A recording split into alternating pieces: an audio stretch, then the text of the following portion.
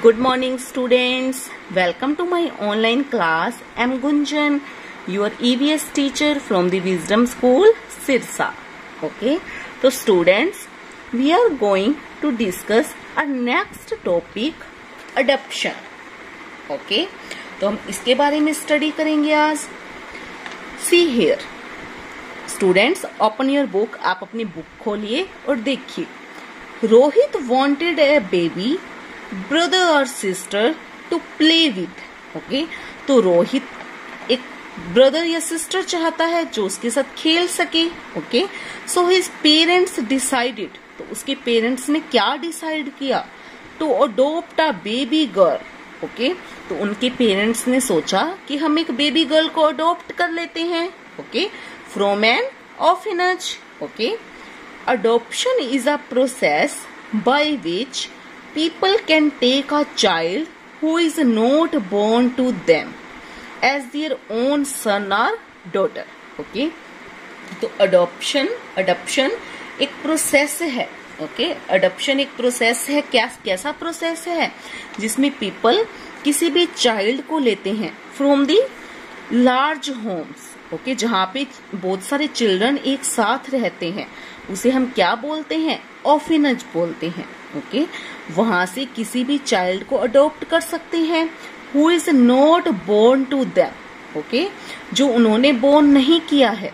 Okay, उसे सन या daughter को वो अडॉप्ट कर सकते हैं. Okay, so C N orphanage is a home where children who have no parents live and are taken care of. Okay, तो एक ऐसा होम है जहां पर चिल्ड्रन रहते हैं बहुत सारे जिनके पेरेंट्स नहीं होते. ओके, जो अपने पेरेंट्स को खो चुके होते हैं, लोस्ट. ओके, वहां पर रहते हैं, अपना ध्यान रखते हैं.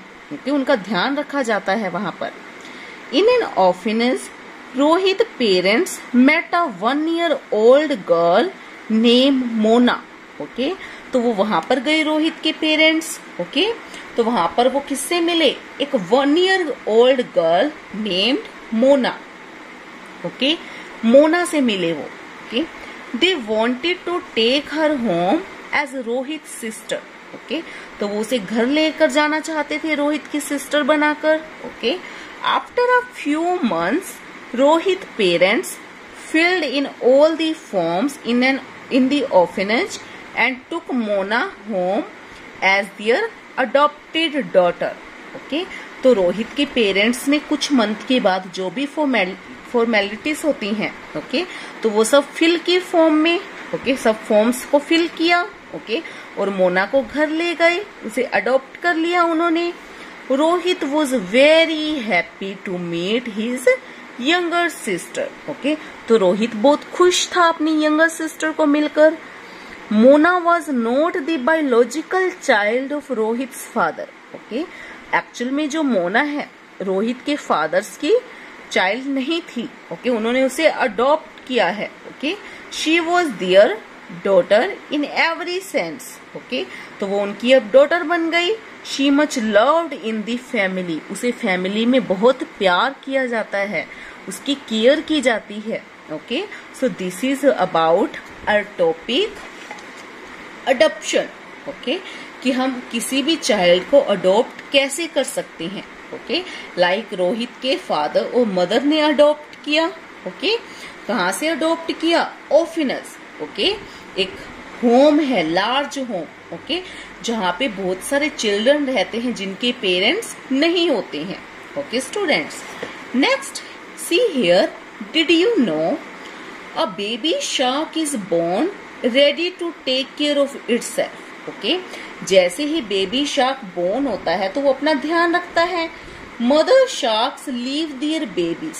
जो मदर है उनकी अपने बेबीज को छोड़ देती है. Okay, to find food and take care of itself soon after it's born, ताकि वो अपना ध्यान खुद रख सके. ओके, तो this is for your knowledge. Okay, you have to keep in your mind. आपने अपने माइंड में रखनी है ये बात. Okay, so students, our chapter is wrap up. A baby comes home. हमने क्या स्टडी किया? Reproduction. Okay, what is the meaning of reproduction? All living beings give birth to young ones of their kind. Okay? जितने भी living beings हैं, okay, वो birth देते हैं, जन्म देते हैं. okay? जैसे मैमल्स हैं, बेबीज को बर्थ देते हैं. Some animals, birds and insects ले एग. okay? वो एग्स के थ्रू बर्थ देती हैं. okay? Next, today we discuss about next our process is adoption. okay? It means taking a child not born to oneself as one's son or daughter. okay? तो इस process में किसी भी child को adopt करते हैं. सन को अडॉप्ट कर सकते हैं, डॉटर को अडॉप्ट कर सकते हैं. okay? An orphanage is a place where for children who don't have parents. okay? ये एक ऐसा प्लेस है, होम है, जहाँ पे बहुत सारे चिल्ड्रन रहते हैं जिनके पेरेंट्स नहीं होते हैं. Such children are adopted and become part of some families. okay? तो कुछ फैमिलीज क्या करती है, वहां से चिल्ड्रन को अडॉप्ट कर लेते हैं. okay? और वो उस फैमिली का पार्ट बन जाते हैं. उन्हें बहुत लव दिया जाता है, उनकी केयर की जाती है. Okay students, so this is about our chapter a baby comes home. Okay, तो हमारा चैप्टर फिनिश हो गया है.